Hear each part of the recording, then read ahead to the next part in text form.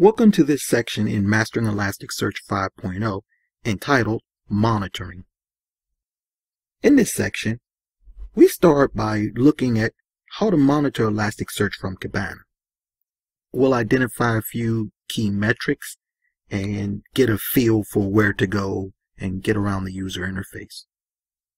We then move into the important process of setting up a dedicated monitoring cluster. Welcome to this video in Mastering ElasticSearch 5.0 entitled Monitoring from Kibana. With the Elastic Stack up, running, and presumably secure, it's now time to discuss monitoring. Monitoring in ElasticSearch, which is handled by XPack, is the process of viewing performance data for ElasticSearch, Kibana, and Logstash. Monitoring is a prepackaged part of ElasticSearch and, therefore, installs agents on ElasticSearch, Kibana, and Logstash by default. With so many moving parts combined with the regular inflow of new data and interaction with existing data, it's important to stay on top of cluster performance to ensure efficiency, security, and proper functionality. Now let's take a look at some important metrics to help you monitor ElasticSearch. Let's start with cluster health. Monitoring ElasticSearch starts with evaluating cluster health.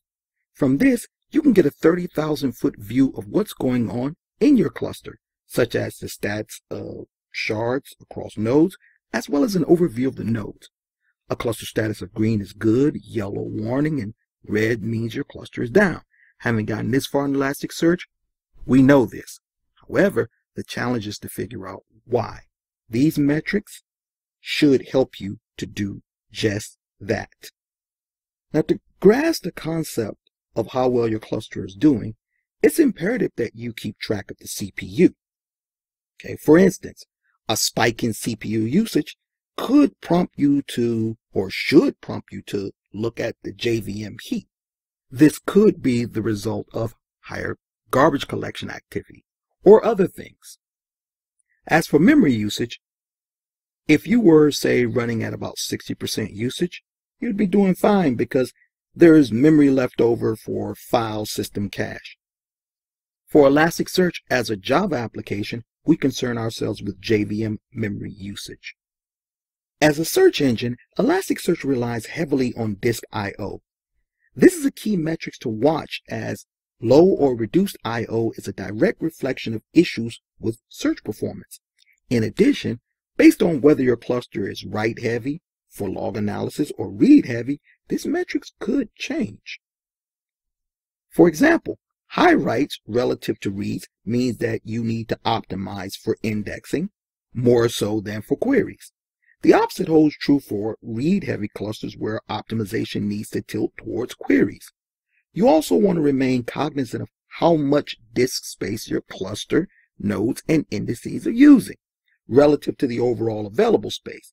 This gives you a good idea about if there's a need to scale out, let's say add more disk space by adding more nodes, or if a given index or node is requiring an unusually large amount of disk space, in which case, if it's an index that has cold data or data that's no longer being searched, you could consider archiving it or deleting it to free up space. Most important thing is that first you know and then you act, hence the need for monitoring. We've seen this over and over up to this point. The JVM heap usage and garbage collection metrics is a very important one to watch. This involves monitoring garbage collection and memory usage. When looking at JVM garbage collection, you should notice a healthy sawtooth pattern on an active cluster. This indicates consistent garbage collection patterns where it goes up and comes down. Latency.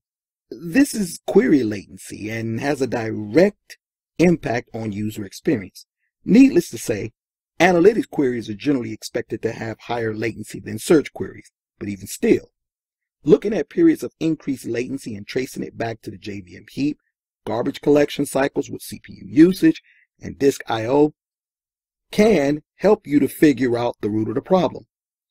If a cluster is experiencing slowdown or frequently crashes, the things I will instantly look at are the cluster health, Then I go to the shards relative to total shard count and the size per shard.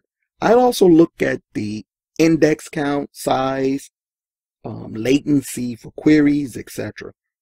These are good preliminary starting points. Now let's view monitoring from Kibana. Okay, from the monitoring screen, let's just quickly go through this. And here we have the overview, which gives us our cluster health. And it gives us the Kibana health. If we had Logstash, we'd have the same thing. We have a general overview, which gives us our search rates, indexing latency, and search latency. And these are important because this gives us a direct indication of the overall search performance. Going back, if you come here over on the nodes, you'll see that it has the overall amount allocated and then the amount available. And here it says 18.88% is available, which is obviously not good. This is a test system, not a production system. But this is one of those things you want to keep an eye on. And the other thing would be the JVM heap. Here you see 42.72% usage. Again, as you can see here, I only allocated 2 gigs. In fact, that's the default for this heap. On a production system, it would be much higher, but you'd also have a lot more data. So you definitely want to stay on top of the JVM heap. If you click on the node, again, you have more details, and it's just pretty much a different layout. One thing to keep an eye on here is you have your total shards and you have unassigned shards. This is not good to have 150 unassigned shards with a total of 302 shards. That should be balanced out. But the most important thing is you have these metrics here to show you, okay, I have this number of shards. That will affect your cluster performance as well. Here, when you go to the detailed overview, you see you have the JVM heap. It gives you a clean chart to show you in real time exactly how much of the JVM heap you're using. And it gives you, the top line, which is the maximum, the 2 gigs that's allocated for that. So you can have a visual indication of how close you are, how much you're using relative to the total allocation.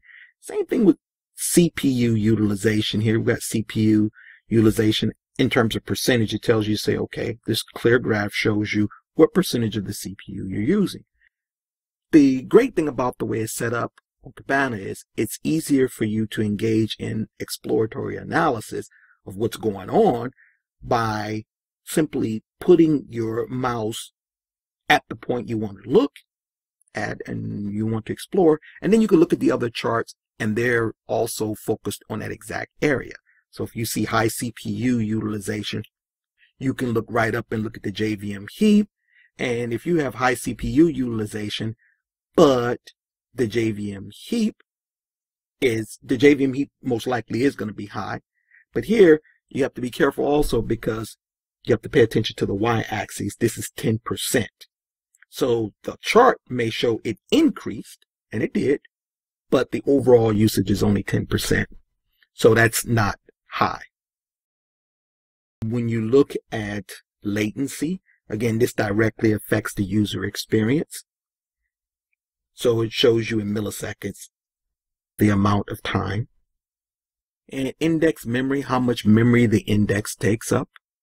And as we can see here on this particular node, the index memory is being total index memory 19.1 megabytes, really small. You can also go to the advanced setting, and the advanced setting you have an even deeper drill down where you have more data. Say for example, you got the JVM heap combined with garbage collection data, which is very important because, as I've stated before, high JVM usage combined with long garbage collection cycles directly indicate that your heap is probably too big. And here we have a list of the indices. all the indices we have on this particular cluster. So if we were to click on the book index, a very small index, but the important thing is that you can see how much memory that particular index occupies, the size of that index, search rate, etc. It is highly recommended that when in production you set up a separate monitoring cluster. This ensures that if your current cluster for some reason isn't available, you still have access to monitoring data.